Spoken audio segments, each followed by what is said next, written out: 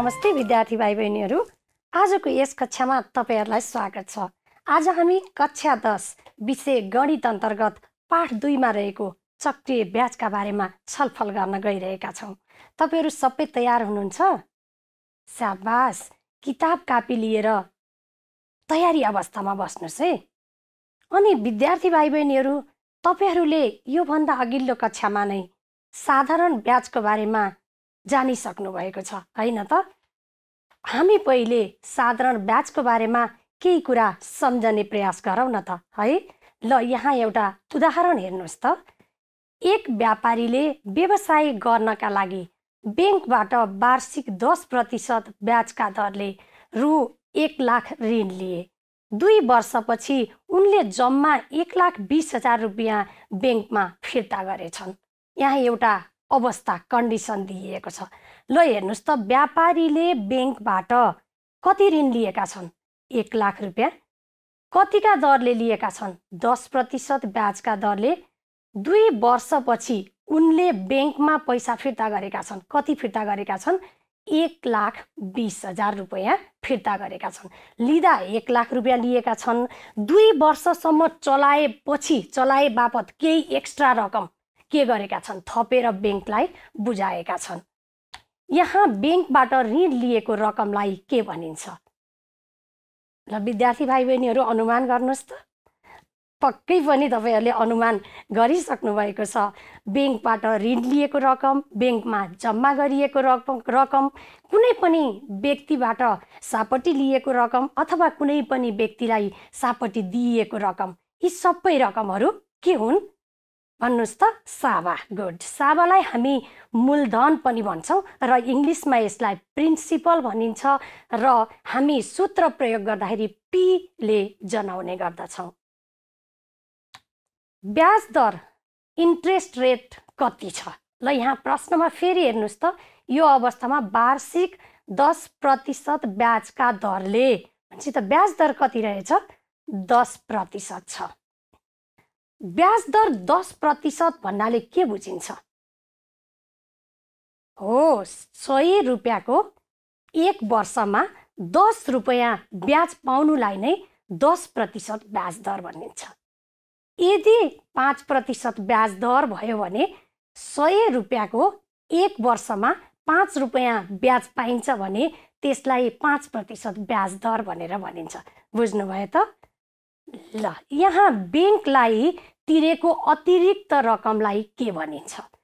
व्यापारीले 1 लाख रुपैयाँ ऋण लिएका छन् र 1,20,000 रुपैयाँ बैंकलाई फिर्ता गरेका छन् 2 वर्षसम्म आफूले चलाइसकेपछि।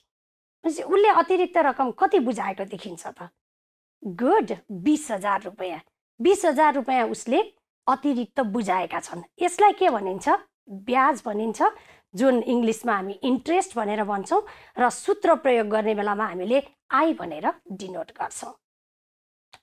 साधारण ब्याज पत्ता लगाउने सूत्र के हो? सम्झिनुस् त। हामीले अघिल्लो कक्षामा नै साधारण ब्याजको बारेमा त जानिसकेका छौं। हो, साधारण ब्याज पत्ता लगाउने सूत्र आई अर्थात् SI = P × T × R/100 हो। बैंकबाट ऋण लिएको रकम र ब्याज सहितको जम्मा रकमलाई के भनिन्छ? ल हेर्नुस्, यो अवस्थामा 1,20,000 लाई के भनिन्छ? 1 लाख रुपैयाँ त ऋण लिएको हो। ऋण लिएको भएपछि त्यो सावा भयो अर्थात् मूलधन भयो। उसले 2 वर्षपछि चलाएपछि 1,20,000 दिए भनेको त 1 लाखमा 20,000 थपेर दिए। मूलधनमा ब्याज थपिएर दिएको जम्मा रकमलाई नै हामी के भन्छौं? मिश्र धन भनेर भन्छौं र यसलाई इंग्लिशमा अमाउन्ट भनिन्छ र हामीले सूत्र प्रयोग गर्दाखेरि हामी यसलाई A = P + I भनेर भन्न सक्छौं, हैन त? P भनेको प्रिन्सिपल, त्यसमा इन्ट्रेस्टलाई एड गरेपछि टोटल अमाउन्ट आउँछ, त्यसलाई नै हामी के भन्छौं? मिश्र धन भनेर भन्छौं। विद्यार्थी भाइ बहिनीहरू, अब यहाँ एउटा प्रश्न हेरौँ त। प्रमोद र विशालले वार्षिक 10% ब्याजका दरले 2 वर्षका लागि वार्षिक रूपमा ब्याज बुझाउने गरी रु 1 लाख ऋण लिए। प्रमोदले वार्षिक ब्याजका दरले ब्याज तिरे तर 20 सालले पहिलो वर्षको अन्त्यमा तिर्नुपर्ने ब्याज तिर्न सकेनन् र पहिलो वर्षको ब्याजको समेत दोस्रो वर्षमा ब्याज तिर्नुपर्ने भयो। दुवैजनाले कति कति ब्याज तिर्नुपर्ने भयो। हेर्नुहोस् है, यहाँ दुईजना पात्रहरू छन्, एउटा प्रमोद र अर्को विशाल। प्रमोदले कति ब्याज तिर्नुपर्छ अनि विशालले कति ब्याज तिर्नुपर्छ हामी हेरौँ है त। यहाँ प्रमोदको हामी ब्याज निकाल्छौँ, त्यसका लागि मैले यहाँ साबा र ब्याज राखेँ र पहिलो वर्षको हेर्नुहोस्, प्रमोदले 1 लाख रुपैयाँ ऋण लिएका छन्, त्यसैले यो उसको के हो, साबा हो। हामीले निकाल्नुपर्ने ब्याज छ। ब्याज निकाल्ने सूत्रको बारेमा त हामीले अघि भर्खरै पनि छलफल गरिसकेका छौँ। के रे, I equal to P times, भन्नुहोस् त, T times R upon 100, PTR upon 100 हुन्छ। हेर्नुहोस्, प्रिन्सिपल 1 लाख छ, टाइम पहिलो वर्ष भनेपछि 1 वर्ष हुन्छ, रेट 10% क्वेसनमा दिएको छ, त्यसैले हामी के गर्छौँ, R को ठाउँमा 10 राख्छौँ। ल हेर्नुहोस्, 1 लाख मल्टिप्लाई टाइम भनेको 1 इयर, रेट 10 भयो, तल अपन 100 भएकोले हामी 10% राख्दैनौँ है, R को ठाउँमा हामी 10 मात्रै राख्छौँ। अब यसलाई क्याल्कुलेसन गर्दाखेरि कति आयो, 10,000 आयो। भनेपछि प्रमोदले पहिलो वर्षमा तिर्नुपर्ने रकम कति रहेछ, 10,000 रहेछ, उसले 10,000 रुपिस तिरे। अब दोस्रो वर्षमा प्रमोदको लागि साबा हेर्नुहोस् त, उसले 1 लाख रुपियाँ ऋण लिएका थिए, 1 वर्ष चलाइसकेपछि तिर्न पर्ने 10,000 थियो, उसले 10,000 तिरे भनेपछि फेरि पनि उसको साबा कति भयो, 1 लाख नै छ। अब यही 1 लाखको फेरि ब्याज तिर्नुपर्छ। ब्याजको सूत्र त एउटै नै हो, P times T times R upon 100। हामीले यसमा पनि साबा 1 लाख नै भएकोले 1 लाख राख्यौँ। फेरि दोस्रो वर्ष भनेको नि हेर्नुहोस् है, पहिलो वर्षको अन्त्यबाट दोस्रो वर्षको अन्त्यसम्म भनेको 1 वर्षै हुन्छ, त्यसले टाइममा फेरि पनि के भयो, 1 नै भयो। रेट त प्रश्नमा 10% दिएको छ, त्यसैले 10 नै भयो, अपन 100 छ।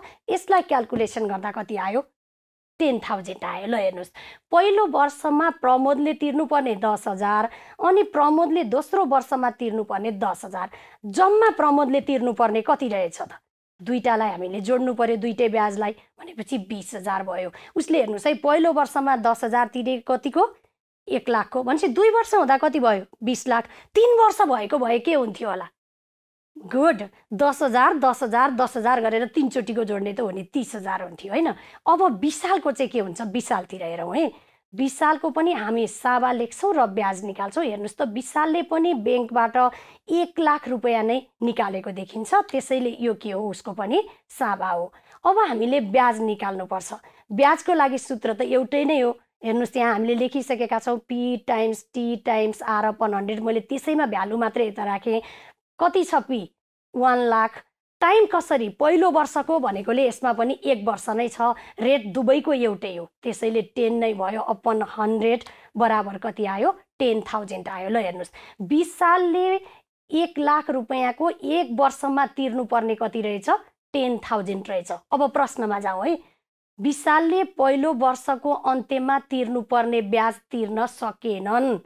हेर्नुहोस्, उनले यो 10,000 रुपियाँ ब्याङ्कमा तिर्न सकेनन् र पहिलो वर्षको ब्याजको समेत दोस्रो वर्षमा ब्याज तिर्नुपर्ने भयो। भनेपछि त उसले हेर्नुहोस्, सुरुमा ऋण कति लिएथे, 1 लाख रुपियाँ, 1 वर्षमा उसले तिर्न पर्ने कति भयो, 10,000 रुपियाँ। तर दुवै अब त उसको लागि के भयो, ऋण भयो, त्यसैले दोस्रोमा साबा कति नै भयो, 1,10,000 रुपियाँ भयो। कसरी 1,10,000 भयो बुझ्नुभयो, 1 लाख रुपियाँ ब्याङ्कबाट लोन लिएको, ऋण लिएको, अनि उसले 1 वर्षमा बुझाउन पर्ने थियो 10,000, त्यो उसले आफ्नै पर्सनल प्रब्लमले गर्दा बुझाउन सकेनन्। नसकेपछि यो 10,000 को पनि उसले के गर्न पर्ने भयो, ब्याजै बुझाउन पर्ने भयो। भनेपछि यो दुईटै उसको लागि अब ऋण भयो, त्यसैले टोटल कति भयो, 1,10,000 भयो। अब भने हामी ब्याज कति साबा लिएर गर्छौँ, 1,10,000 को। ल हेर्नुहोस् है त कति हुन्छ, P भनेको अब 1,10,000 भयो। दोस्रो वर्ष भने पनि पहिलो वर्षको अन्तिमबाट दोस्रो वर्षको अन्तिमसम्म हुन्छ, फेरि पनि 1 वर्षै हुन्छ, त्यसैले 1 भयो। रेट त प्रश्नमा कति छ, 10 छ, त्यसैले 10 अपन 100। यसलाई तपाईँहरूले क्याल्कुलेटरबाट गुणन गर्न सक्नुहुन्छ है। क्याल्कुलेसन गर्दा कति आयो, 11,000 अर्थात् 11,000 आयो। त्यसो भए विशालले जम्मा 2 वर्षमा कति ब्याज तिर्नुपर्छ त, हेर्नुहोस्, पहिलो वर्षमा कति रहेछ उसले तिर्न पर्ने 10,000। दोस्रो वर्षमा 10 नभएर कति भयो 11,000, जम्मा उसले तिर्नु पर्यो कति 21,000। अनि यता प्रमोदले चाहिँ त्यही 1 लाख रुपियाँ लिएका हुन् ऋण, जम्मा 20,000 तिरेर पाए। तर विशालले चाहिँ हेर्नुहोस् त त्यही 1 लाखको कति तिर्नु पर्यो 21,000 तिर्नु पर्यो। यो दुईटाको फरक चाहिँ किन होला त? यो फरक किन देखियो होला? तपाईहरुले केही अनुमान गर्न सक्नुहुन्छ? हो, ल हेर्नुहोस् है, प्रमोदले 1 लाख रुपियाँकै 2 वर्षको ब्याज तिरेका हुन्। 1 लाख रुपियाँ झिकेका थिए, त्यसको 2 वर्षको ब्याज तिरे, किनभने प्रत्येक वर्ष तिरेपछि उसले 1 लाखकै तिरेका हुन्। 1 लाखको 2 वर्षको ब्याज तिरेकोले यो साधारण ब्याज हो। साधारण ब्याजमा 20,000 तिरेर भयो उसलाई। तर यहाँ हेर्नुहोस् त, विशालले 1 लाख रुपियाँको ब्याज तिर्नु पर्थ्यो, 10,000 रुपियाँ तिर्न नसकेपछि अब 10,000 पनि यहाँ आएर जोडेपछि दोस्रो चोटि त उसले त के गराछन्, यो 10,000 रुपियाँको पनि ब्याज तिरे नि त। यसरी ब्याजको पनि ब्याज तिर्ने सिस्टमलाई नै के भनिन्छ, चक्रीय ब्याज प्रणाली भनिन्छ। र विशालले चक्रीय ब्याज प्रणाली अनुसार ब्याज तिरेको हुनाले उनले धेरै ब्याज तिर्नु परेको छ, जुन 21,000 छ। के छ, प्रमोदको भन्दा 1,000ले नै बढी देखिन्छ। किन रहेछ? विशालले चक्रीय ब्याज प्रणाली अनुसारको ब्याज तिरे। चक्रीय ब्याज प्रणाली भनेको ब्याजको पनि ब्याज तिर्ने सिस्टम हो। अब यदि उनले तेस्रो वर्षमा तिर्न पर्ने भए अबको साँबा कति हुन्छ होला? एकचोटि अनुमान गर्नुहोस् त, कति पुगेको छ यहाँ हेर्नुहोस्। 1,10,000मा फेरि के गर्न पर्ने हुन्छ, 21,000लाई जोडेर त्यो चाहिँ उसको के हुन्छ, साँबा हुन्छ। भनेपछि चक्रीय ब्याज प्रणालीमा तपाईहरुले के बुझ्नुभयो त? पहिलो वर्षको मिश्र धन भनेको दोस्रो वर्षको लागि के हुँदो रहेछ, मूलधन हुँदो रहेछ। त्यस्तै गरी दोस्रो वर्षको मिश्र धन भनेको तेस्रो वर्षको लागि मूलधन हुन्छ। ल विद्यार्थी भाइ बहिनीहरू, अब तपाईहरुले चक्रीय ब्याज भनेको के हो भनेर त बुझ्नुभयो नि है।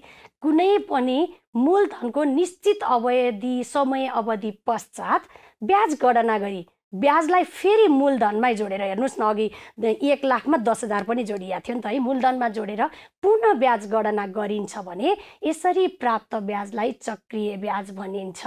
अर्थात् हामीले एकदम सर्टकट वेबाट बुझ्नु पर्दाखेरि चाहिँ ब्याजको पनि ब्याज तिरिने सिस्टमलाई नै चक्रीय ब्याज भनिन्छ। यो कहाँ प्रयोग हुन्छ त भन्नुभयो हैन। ल हेर्नुहोस् है, हामीले सञ्चय कोषबाट लोन लियौँ, अर्थात् कुनै ब्याङ्कबाट लोन लियौँ भने वार्षिक रूपमा हामीले त्यहाँ ब्याज बुझाउनु पर्ने हुन्छ। तर हामीले ब्याज बुझाउन सकेनौँ भने ब्याङ्कले त्यो ब्याजलाई पनि लगेर मूलधनमा नै जोडिदिन्छ र अर्को वर्ष भने हामीले त्यो ब्याजको पनि ब्याज तिर्न पर्ने हुन्छ। त्यसैले हामीले डेली लाइफमा नै चक्रीय ब्याज प्रणालीको प्रयोग गरिरहेको अवस्था छ।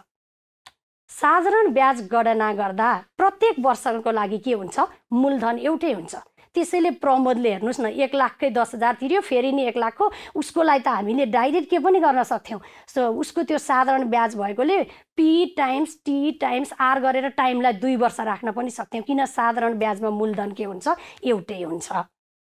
तर चक्रीय ब्याज गणना गर्दा प्रत्येक वर्ष मूलधन रकम परिवर्तन हुन्छ। अघि सम्झिनुहोस् है, विशालकोमा पहिला के लिएका थिए 1 लाख रुपियाँ, ब्याज बन्यो कति 10,000 रुपियाँ, अनि अर्कोचोटि कति भयो 1,10,000 कै उसले तिरे। भनेपछि पहिलो वर्षको हामीले सम्झिनु पर्ने चाहिँ पहिलो वर्षको मिश्र धन दोस्रो वर्षका लागि साँबा हुन्छ, अर्थात् मूलधन हुन्छ।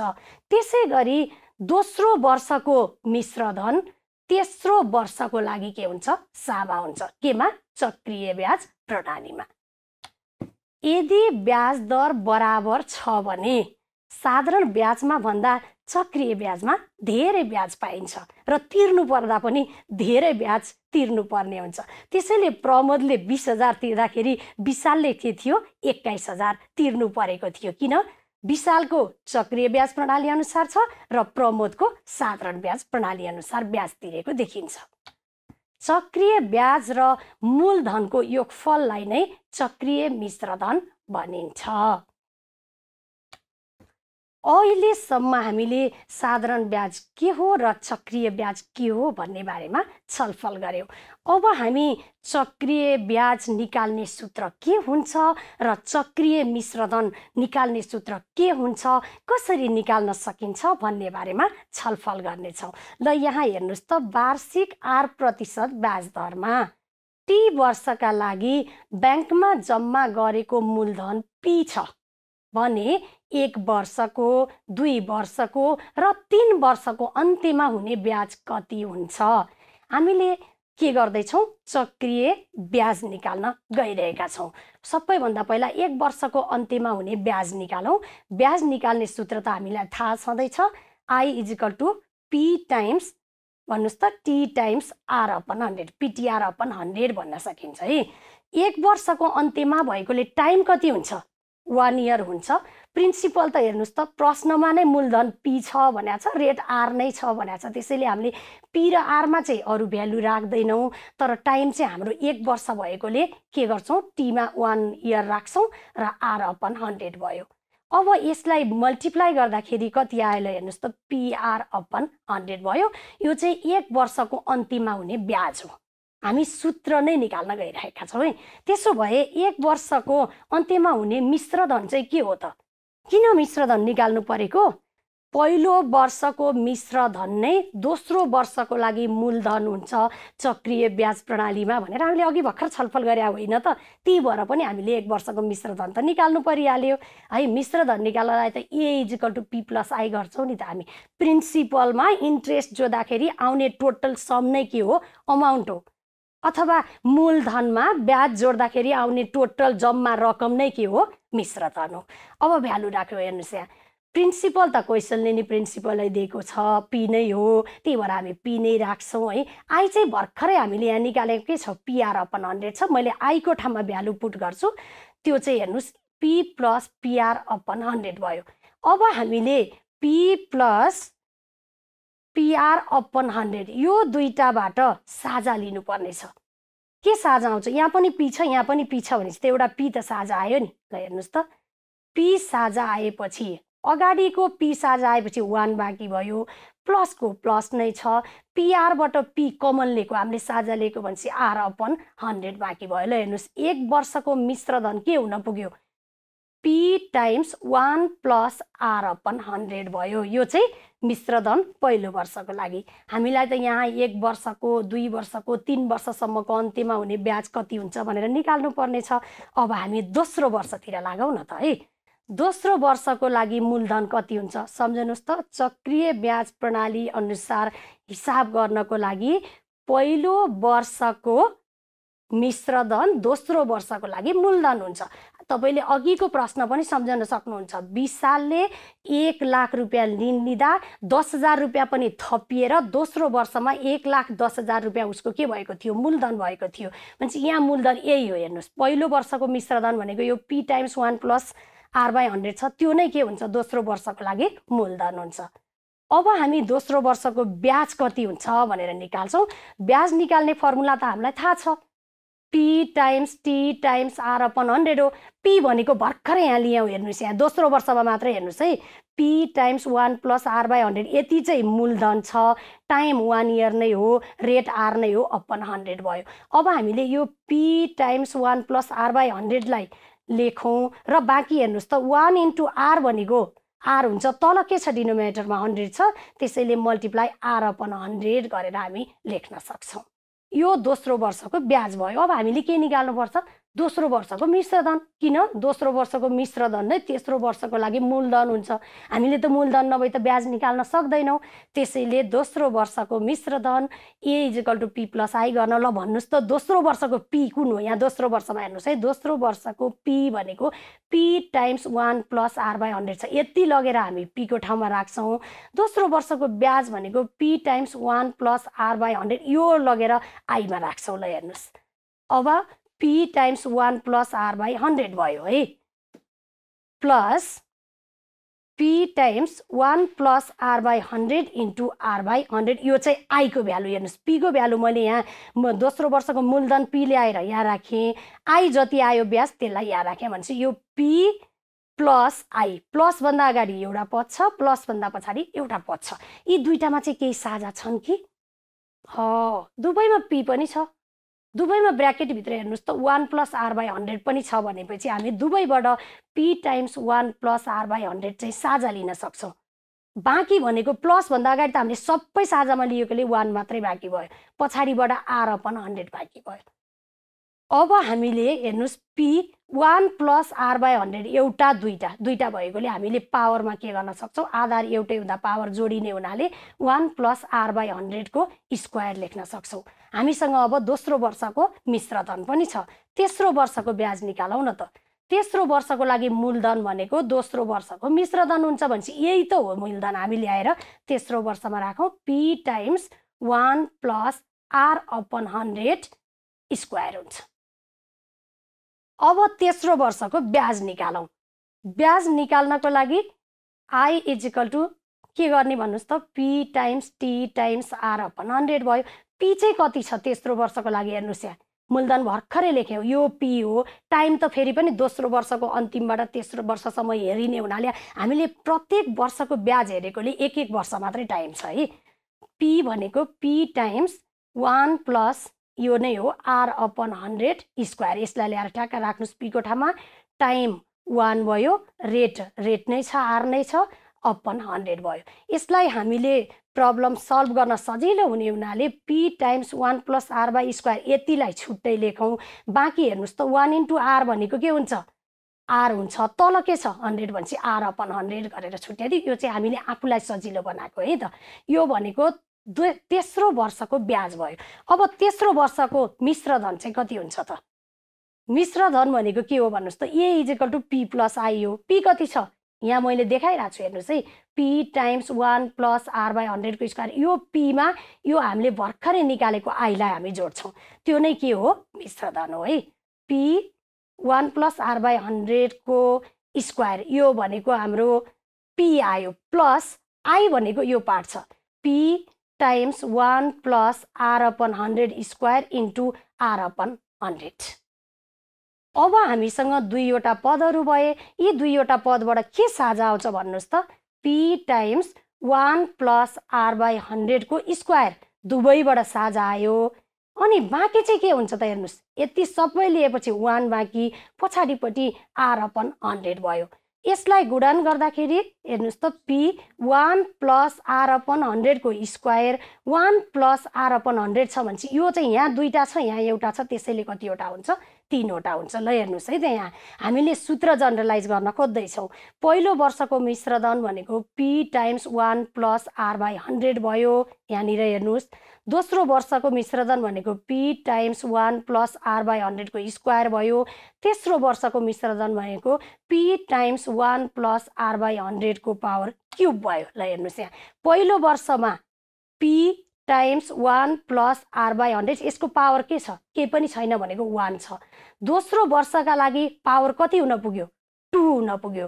तेस्रो वर्षका लागि पावर के भयो? क्युब भयो। त्यसो भए टी वर्षको अन्त्यमा हुने चक्रीय मिश्रधन चाहिँ कति हुन्छ त? ल अनुमान गर्नुस् त।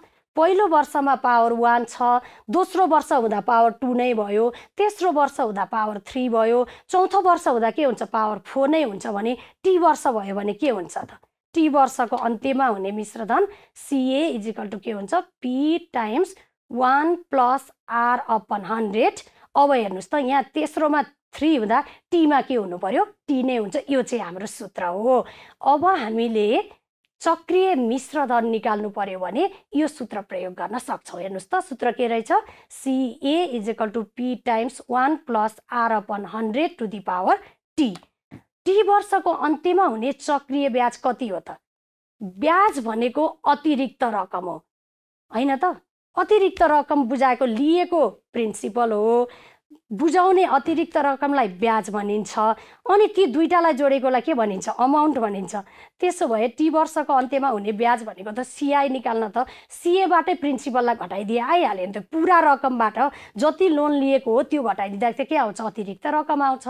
त्यसैले CA को ठाउँमा यो फर्मुला लगेर राखौं। हेर्नुस् भ्यालु p × 1 + r/100 को पावर t भयो, माइनस यो p लाई हामी p नै लेख्छौँ। अब यो दुईटाबाट हामीले साझा लिँदैछौँ, दुवैमा p भएकोले p साझा आयो र पहिलो स्टेपबाट हेर्नुहोस् है 1 + r/100 बाँकी माइनस यो p लिएकोले 1 बाँकी भयो। यो चाहिँ हाम्रो चक्रीय ब्याजको सूत्र हो। हेर्नुहोस् त, चक्रीय मिश्रधन भनेको CA = P ब्र्याकेट 1 + r/100 भयो।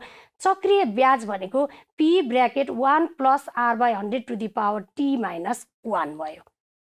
अब विद्यार्थी भाइ बहिनीहरू, हामीले अहिलेसम्म साधारण ब्याज के हो, चक्रीय ब्याज के हो, चक्रीय मिश्रधन पत्ता लगाउने सूत्र, चक्रीय ब्याज पत्ता लगाउने सूत्र के हुने रहेछन् भनेर छलफल गरिहाल्यौँ।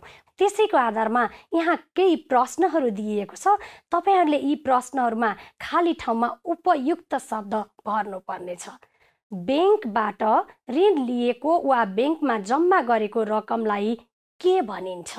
विद्यार्थी भाइ बहिनीहरू, यसका उत्तरहरू तपाईहरूले आफ्नो कपीमा लेख्नुहोला। म लास्टमा यसको आन्सर देखाउँछु, मिल्यो मिलेन चेक गर्नुहोस् है त। चक्रीय ब्याज गणना गर्दा पहिलो वर्षको मिश्रधन दोस्रो वर्षका लागि के हुन्छ? एउटै ब्याज दर भएको अवस्थामा साधारण ब्याजमा भन्दा चक्रीय ब्याजमा कस्तो ब्याज पाइन्छ? चक्रीय मिश्रधन पत्ता लगाउने सूत्र के हो? तपाईहरूले सूत्र लेख्नुपर्नेछ। चक्रीय ब्याज पत्ता लगाउने सूत्र के हो? यसमा चक्रीय ब्याज पत्ता लगाउने सूत्र लेख्नुपर्नेछ। चक्रीय मिश्रधन पत्ता लगाउने सूत्र CA = P × 1 + r/100 मा r ले के लाई जनाउँछ? पक्कै पनि विद्यार्थी भाइ बहिनीहरूले यी प्रश्नहरू हेरेर यसका उत्तरहरू अनुमान गरेर कपीमा लेख्नु भएको होला, होइन त? ल, तपाईहरूले लेख्नु भएको उत्तरहरू सही भयो कि भएन हेर्नुहोस् है त। ब्याङ्कबाट ऋण लिएको वा ब्याङ्कमा जम्मा गरेको रकमलाई सावा वा मूलधन भनिन्छ। चक्रीय ब्याज गणना गर्दा पहिलो वर्षको मिश्रधन दोस्रो वर्षका लागि सावा अथवा मूलधन हुन्छ, त्यो भनेको प्रिन्सिपल हुन्छ है। एउटै ब्याज दर भएको अवस्थामा साधारण ब्याजमा भन्दा चक्रीय ब्याजमा धेरै ब्याज पाइन्छ। चक्रीय मिश्रधन पत्ता लगाउने सूत्र CA = P ब्र्याकेट टाइम्स भन्न सक्छौँ 1 + r/100 हुन्छ। चक्रीय ब्याज पत्ता लगाउने सूत्र CI = P बिग ब्र्याकेट दिनुहोस् अनि स्मल ब्र्याकेट 1 + r/100 - 1 हुन्छ। 6 नम्बरमा हेर्नुहोस् त, हामीले चक्रीय मिश्रधन पत्ता लगाउने सूत्र नै यहाँ राखेका छौँ। यो सूत्रमा यो r ले चाहिँ केलाई जनाउँछ भनेर लेख्नुपर्ने छ। के हो भन्नुहोस् त? ब्याज दरलाई जनाउँछ। विद्यार्थी भाइ बहिनीहरू, मिल्यो त? हो, ल, जसले मिलाउनु भयो स्याबास, नमिलेकोहरूले पनि फेरि यो भिडियो हेरेर आफ्नो बुक हेरेर मिलाउन सक्नुहुनेछ है त। ल विद्यार्थी भाइ बहिनीहरू, अब भने हामी यिनै सूत्रहरू प्रयोग गरेर चक्रीय ब्याज सम्बन्धी केही समस्याहरू समाधान गरौँ है त। एक कृषकले कुखुरा पालनका लागि सहकारीबाट 15% वार्षिक ब्याज दरले रु 20,000 लिएछन्। 3 वर्षपछिको वार्षिक चक्रीय ब्याज र चक्रीय मिश्रधन कति हुन्छ? यहाँ हेर्नुहोस् है, कति लिएका छन् हेर्नुहोस् त, 20,000। ऋण लिएको रकमलाई हामी के भन्छौँ? गुड, प्रिन्सिपल, मूलधन, सावा, जे भने पनि भयो है। 15% के हो? ब्याज दर। समय कति छ? 3 वर्ष छ। ल, मैले दिएका कुराहरू यहाँ लेख्दैछु। सावा, उसले ऋण लिएकोलाई हामी सावा भन्छौँ, जसलाई इङ्ग्लिसमा प्रिन्सिपल भनिन्छ, 20,000। अनि ब्याज दर हेर्नुहोस् त कति छ? 15%। कति समयको लागि लिएको? 3 इयर्सको लागि। र हामीले निकाल्नु पर्ने हेर्नुहोस्, वार्षिक चक्रीय ब्याज र चक्रीय मिश्रधन छ। वार्षिक चक्रीय मिश्रधनलाई हामी कम्पाउन्ड अमाउन्ट भन्छौँ, त्यो एउटा निकाल्नु पर्ने छ। अर्को वार्षिक चक्रीय ब्याज कम्पाउन्ड इन्ट्रेस्ट हो, त्यो पनि हामीले निकाल्नु पर्ने छ। हामीले त सूत्र के हुन्छ भनेर पनि छलफल गरिसकेका छौँ। विद्यार्थी भाइ बहिनीहरू त कापीमा टिप्नु भएको छ नि सूत्र है। ल हेर्नुहोस् त, वार्षिक चक्रीय मिश्रधनको सूत्र के रहेछ? CA = P ब्र्याकेट 1 + r/100 कापीमा हेर्नुभयो है। अब यसमा नै हामीले P को ठाउँमा 20,000 हेर्नुहोस् है, 20,000, रेटको ठाउँमा 15, टाइमको ठाउँमा 3 त्यही नै त हामी रिप्लेस गर्छौं CA = P 20,000 अनि ब्र्याकेट दिनुस् 1 प्लस रेट भनेको 15 अपन 100 छ पावर कति हुन्छ 3 हुन्छ टाइम 3 इयर्स छ अब हामीले CA यो 20,000 छँदैछ ब्र्याकेट भित्रको काम पहिले गर्छौं भन्ने त विद्यार्थी भाइ बहिनीहरुलाई थाहा छ यहाँ हेर्नुस् है 100 ले 1 लाई मल्टिप्लाई गर्दा 100 हुन्छ त्यसमा 15 एड गर्दा 115 हुन्छ 115 अपन 100 क्यूब भयो अब तपाईहरुले 115 लाई के गर्नुपर्छ 100 ले डिवाइड गर्नुपर्छ भाग गर्नुपर्छ है त्यो गर्दा 1.5 त्यसको क्यूब आयो क्याल्कुलेटरमा विद्यार्थी भाइ बहिनीहरु 1.5 क्यूब भनेको 1.5 लाई 3 टाइम्स मल्टिप्लाई गर्ने 1.5 into 3 गर्ने होइन नि 1.5 into 1.5 into 1.5 3 टाइम्स गर्नुस् है नभएदेखि तपाईहरुले पावरमा क्यूब राखेर पनि हेर्न सक्नुहुन्छ तर 1.5 into 3 चाहिँ नगर्नुस् है त यसलाई हेर्नुस् त 1.5 को क्यूब गर्दा कति आयो 1.520875 विद्यार्थी भाइ बहिनीहरु तपाईहरुले आफ्नो क्याल्कुलेटरमा हेर्नुस् यति आयो कि आएन है अब के गर्नुस् 20,000 र यसलाई मल्टिप्लाई गर्दियौ कति आयो 30,417.5 भयो अब हामीले चक्रीय ब्याज निकाल्नु पर्ने छ हेर्नुस् ऋण कति लिएको 20,000 CA भनेको पुरा अमाउन्ट हो नि त बैंकलाई कति बुझाको 30,417 कति एक्स्ट्रा रकम तिरेको कसरी थाहा पाउने गुड 30,417.5 बाट 20,000 घटाइदिए त हामीलाई के थाहा भइहाल्छ ब्याज थाहा भइहाल्छ त्यसैले हामी ब्याजलाई के गर्छौं डाइरेक्टली पनि हामीले CI = CA - P भनेर लेख्न सक्छौं CA छ हाम्रो 30,417.5 प्रिन्सिपल छ 20,000 यसलाई सबट्र्याक्ट गर्दियौ कति आयो 10,417.5 भयो यो भनेको वार्षिक चक्रीय ब्याज हो विद्यार्थी भाइ बहिनीहरु हामी अब अर्को एउटा प्रश्न समाधान गर्दै छौं हाम्रो कक्षा 10 को विशिष्टीकरण तालिका अनुसार यासीका लागि कस्ता प्रश्नहरु सोधिन्छन् भनेर पनि विद्यार्थी भाइ बहिनीहरुलाई खुल्दुली भएको होला हैन त हामीले विशिष्टीकरण तालिका अनुसारको एउटा प्रश्न लिएर आएका छौं हेर्नुस् त यहाँ तपाईको बाबा आमाले 2 वर्षका लागि रु 2,50,000 बैंकमा जम्मा गर्न चाहनुभयो बैंकमा दुईवटा विकल्पहरु रहेछन् बैंकमा बुझ्न जाँदा दुईवटा विकल्पहरु अल्टरनेटिभ्सहरु रहेछन् पहिलो विकल्प वार्षिक चक्रीय ब्याज दर 9% रहेछ दोस्रो विकल्प साधारण ब्याज दर 10% रहेछ यो चाहिँ अवस्था छ अब हेर्नुस् यही अवस्थाको आधारमा यहाँ विभिन्न प्रश्नहरु सोधिएको छ पहिलो प्रश्न साधारण ब्याज पत्ता लगाउने सूत्र लेख्नुहोस् यो हाम्रो 1 मार्क्सको क्वेशन हो जसलाई हामीले साधारण ब्याज पत्ता लगाउने सूत्र लेख्नुपर्छ विद्यार्थी भाइ बहिनीहरुलाई साधारण ब्याज पत्ता लगाउने सूत्र त थाहा छ नि हैन र गुड अब त्यसो भए हामीले हेर्नुस् त क नम्बरमा साधारण ब्याज SI = PTR/100 तपाईहरुले क नम्बरमा सूत्र मात्रै लेख्नु पर्ने छ यो नलेज लेभलको क्वेशन पनि हो पहिलो विकल्प अनुसार दोस्रो नम्बरमा हेर्नुस् है ब्याज पत्ता लगाउन कुन सूत्र प्रयोग गर्नुपर्छ ल पहिलोमा के छ गएर बुझ्नुस् पहिलोमा के भनेर छ वार्षिक चक्रीय ब्याजको कुरा छ भनेपछि वार्षिक चक्रीय ब्याजको सूत्र लेख्नु पर्ने भयो ख नम्बरमा हामीले वार्षिक चक्रीय ब्याज हेर्नुस् है वार्षिक चक्रीय ब्याज जसलाई हामीले CI भन्छौं = P bracket 1 + R/100 to the power T - 1 हुन्छ ख नम्बरको तपाईले यो विकल्प हेरेर यो अनुसारको कुन सूत्र हो बुझेर लेख्नु पर्ने थियो यो अन्डरस्ट्यान्डिङ लेभलको क्वेशन हो र तेस्रो लेभलमा पहिलो विकल्प अनुसार कति ब्याज पाउन सकिन्छ पहिलो विकल्पमा वार्षिक चक्रीय ब्याज भएकोले हामी अब के गर्छौं वार्षिक चक्रीय ब्याज निकाल्छौं मैले तपाईहरुलाई यहाँ डाइरेक्ट सूत्र अनुसार भने अरु हामी प्रश्न उतैबाट हेर्छौं पहिलो विकल्पमा हाम्रो CI दिएकोले P bracket 1 + R/100 to the power T - 1 चाहिँ हाम्रो सूत्र छ अब प्रश्नमा हेरौं है 2 वर्षका लागि 2,50,000 रुपैयाँ जम्मा गर्न खोज्दै हुनुहुन्छ भनेसी जम्मा गर्न खोजिएको रकम नै के हो प्रिन्सिपल हो त्यसैले हामीले P मा 2,50,000 राखौं 1 प्लस रेट कति छ हेर्नुस् त 9%, 9/100 टाइम कति छ हेर्नुस् त 2 वर्षको लागि रहेछ 2 माइनस 1। अब 2,50,000 इन्टु 100 ले 1 लाई मल्टिप्लाई गर्दा 100 प्लस 1 भनेको 109/100 हुन्छ। यसको स्क्वायर माइनस 1 लेख्न सक्छौँ हामीले। 2,50,000 100 ले 109 लाई डिभाइड गर्नुस् 1.09 हुन्छ। यसको स्क्वायर माइनस 1 हुन्छ। 2,50,000 अब विद्यार्थी भाइ बहिनीहरू हेर्नुस् है 1.09 स्क्वायर भनेको 1.09 इन्टु 1.09 गर्नुस् जुन 1.1881 हुन्छ माइनस 1 त छँदैछ।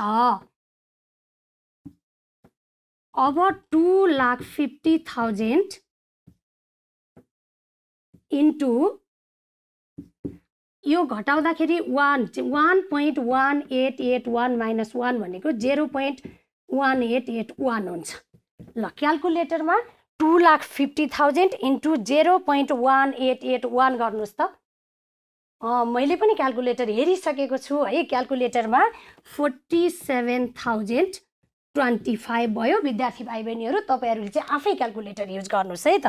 अब हामी घ नम्बरको प्रश्नमा जाउँ। दोस्रो विकल्प अनुसार कति ब्याज पाउन सकिन्छ? दोस्रोमा पढ्नुस् त के छ? साधारण ब्याज निकाल्नु पर्ने रहेछ।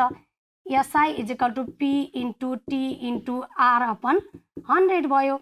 P कति छ हेर्नुस् त 2,50,000 टाइम कति छ 2 वर्ष हो। T रेट कति छ हेर्नुस् दोस्रो विकल्प भएकोले कति छ 10% अपन 100। हामीले यो दुईटा जेरोले दुईटा जेरो काट्न सक्छौं। कति भयो हेर्नुस् 2500 यो भनेपछि 50,000 आयो। अब हामीले लास्ट एउटा क्वेशन बाँकी छ ल हेर्नुस्। यो नलेज लेभलको प्रश्न, यो अन्डरस्ट्यान्डिङ लेभलको प्रश्न गर हामीले एप्लिकेसन लेभलको प्रश्न गर्यौं र हामीले यही कन्टेक्स्ट अनुसार यहाँ अब अलिकति हायर एबिलिटी तिर जाँदै छौं। तपाईले आफ्नो बाबा आमालाई तल दिएका मध्ये कुन विकल्प अनुसार पैसा जम्मा गर्न सल्लाह दिनुहुन्छ र किन? ल यो हेर्नुस् त ग नम्बर र घ नम्बर अथवा पहिलो विकल्पमा पैसा राख्न भन्नुहुन्छ कि दोस्रो विकल्पमा पैसा राख्न भन्नुहुन्छ तपाईहरुले? पक्कै पनि जुनमा धेरै ब्याज पाइन्छ त्यतै राख्न त हामी सजेस्ट गर्छौं नि हैन र? हो भनेपछि हेर्नुस् त ग नम्बरमा CI निकालेका छौं के आयो 47,025 रुपैयाँ आउँदो रहेछ। घ नम्बरमा हामीले SI निकालेका छौं साधारण ब्याज निकालेका छौं त्यसमा के भयो 50,000 आउँदो रहेछ। तपाई कुनमा राख्नको लागि रिफर गर्नुहुन्छ? Very good. यसमा धेरै आएकोले हामीले के भन्छौं ल भन्नुस् त साधारण ब्याजबाट धेरै ब्याज प्राप्त हुने देखिएकोले दोस्रो विकल्प रोज्न सल्लाह दिन्छु। ल हेर्नुस् विद्यार्थी भाइ बहिनीहरू तपाईहरुले एक्जामका लागि यसरी एउटा अवस्थाबाट धेरै प्रश्नहरू सोधिन्छन् ती प्रश्नहरूको तपाईहरुले जवाफ दिनुपर्ने छ। विद्यार्थी भाइ बहिनीहरू यहाँ सूत्र अनुसारमा यो सूत्र चाहिँ रस्व लेखिएको छ यसलाई दीर्घ बनाउनुस् है यो दीर्घ हुन्छ। ल अहिलेसम्म हामीले हेर्नुस् त साधारण ब्याज र चक्रीय ब्याज सम्बन्धी धेरै कुरा सिकिसक्यौं। विद्यार्थी भाइ बहिनीहरूले दुईटा बीचको डिफरेन्स त बुझ्नुभयो होला है। के डिफरेन्स बुझ्नु भएको छ यसरी कोलम बनाएर आफ्नो कापीमा लेख्नुस् है। अनि मैले चाहिँ यहाँ हामीले साधारण ब्याज र चक्रीय ब्याजमा के फरक हुन्छन् भन्ने कुरा म यहाँ देखाउँछु अनि तपाईहरुले लेख्नु भएको सम्म कति मिल्यो कति छुट्यो त्यसको चाहिँ टिप्पणी गरेर सच्याउनु होला। ल हेर्नुस् साधारण ब्याज गणना गर्दा प्रत्येक वर्षका लागि मूलधन रकम एउटै हुन्छ। 10 वर्ष छ भने पनि हामी के गर्छौं भने साधारण ब्याजमा 20,000 को 10 वर्ष छ भने पनि हामीले PTR/100 गर्ने भएर 20,000 × 10 इयर्सै गर्न सक्छौं डाइरेक्ट है।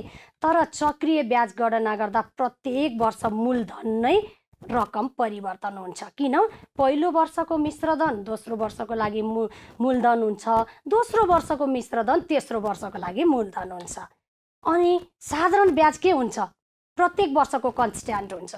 मूलधन नै कन्स्ट्यान्ट भएपछि के हुन्छ ब्याज पनि एउटै आउने भयो। चक्रीय ब्याज भने चेन्ज भइरहन्छ किन ब्याजको पनि ब्याज बढ्दै जाने हुनाले यसको के हुन्छ ब्याजमा चेन्ज आइरहन्छ। एउटै ब्याज दर भएको अवस्थामा कम ब्याज प्राप्त हुन्छ केबाट साधारण ब्याजबाट। एउटै ब्याज दर भएको अवस्थामा बढी ब्याज प्राप्त हुन्छ चक्रिय ब्याजबाट। विद्यार्थी भाइ बहिनीहरूले यहाँ हेर्दै गर्दाखेरि साधारण ब्याजमा त थोरै ब्याज प्राप्त हुन्छ भन्ने लागेको थियो होला है तपाईँहरूलाई, तर यता हेर्नुहोस् त डिफ्रेन्ट ब्याज दर दियो भने त त्यस्तो हुँदो रहेनछ नि त। यही प्रश्नमा नै के छ, साधारण ब्याजबाट चाहिँ धेरै इन्ट्रेस्ट पाइएको देखिएको छ, त्यसैले यहाँनिर नजिकिनुहोस् है। एउटै ब्याज दर भएको अवस्थामा चाहिँ कम ब्याज पाइन्छ साधारण ब्याजबाट, धेरै पाइन्छ चक्रिय ब्याजबाट, तर ब्याज दर फरक छ भने चाहिँ त्यो हुँदैन भन्ने कुरा पनि बुझ्नुपर्छ। अनि साधारण ब्याज पत्ता लगाउने सूत्र PTR/100 हो र चक्रिय ब्याज पत्ता लगाउने सूत्र CI = P(1 + R/100⁻T - 1 हुन्छ। ल विद्यार्थी भाइ बहिनीहरू हेर्नुहोस् त, मैले त्यहाँ तपाईँहरूलाई गृह कार्य राखेको छु है। यो गृह कार्य गरेर आफ्नो शिक्षकलाई देखाउनु होला। प्रमिला र विमलाले वार्षिक 8% ब्याजका दरले 2 वर्षका लागि वार्षिक रूपमा ब्याज बुझाउने गरी 50,000 रुपियाँ ऋण लिए। विमलाले वार्षिक रूपमै ब्याज तिर्दै गइन्, तर प्रमिलाले पहिलो वर्षको अन्त्यमा तिर्नुपर्ने ब्याज तिर्न सकिनन्। त्यसपछि उनले पहिलो वर्षको ब्याज समेत दोस्रो वर्षमा तिर्नुपर्ने भयो। प्रमिला र विमला दुवैले पहिलो वर्षमा कति ब्याज रकम तिरे होलान् त्यो तपाईँहरूले पत्ता लगाउनु पर्ने छ। प्रमिला र विमला दुवैले दोस्रो वर्षमा तिर्नुपर्ने ब्याज रकम कति हुन आउँछ, दोस्रो वर्षको ब्याज निकाल्नु होला र दुवैले 2 वर्षभित्रमा कति ब्याज तिरे भनेर तपाईँहरूले निकाल्नु पर्ने छ। के फरक आउँदो रहेछ त्यो पनि अनुमान विचार गर्नुहोस् है त। अनि दोस्रो प्रश्न हेर्नुहोस् त, हरिले व्यवसाय सञ्चालनका लागि सहकारीबाट 12% वार्षिक ब्याज दरले 80,000 ऋण लिए। 3 वर्षपछिको वार्षिक चक्रिय ब्याज र चक्रिय मिश्र धन पत्ता लगाउनुहोस्। सूत्र त हामीले अघि छलफल गरिसकेका छौँ, तपाईँहरूले सूत्र प्रयोग गर्न सक्नुहुन्छ। तपाईको बाबा आमाले नेक्स्ट क्वेसन है 2 वर्षका लागि 2 लाख रुपियाँ ब्याङ्कमा जम्मा गर्न चाहनुभयो। तपाईको आफ्नो आमा बाबालाई तल दिएका मध्ये कुन विकल्प अनुसार पैसा जम्मा गर्न सल्लाह दिनुहुन्छ र किन गणना गरी कारण दिनुहोस्। विकल्पहरू पहिलोमा वार्षिक चक्रिय ब्याज छ र दोस्रोमा साधारण ब्याज दर छ। दुईटैको ब्याज निकाल्नुहोस् र कुनमा राख्न दिँदा उपयुक्त हुन्छ, आफूलाई फाइदा हुन्छ त्यसको सजेस्ट तपाईहरूले आफ्नो आमा बुवालाई गर्नुपर्नेछ। हामी अर्को कक्षामा पुनः भेट्नेछौँ। धन्यवाद, नमस्कार।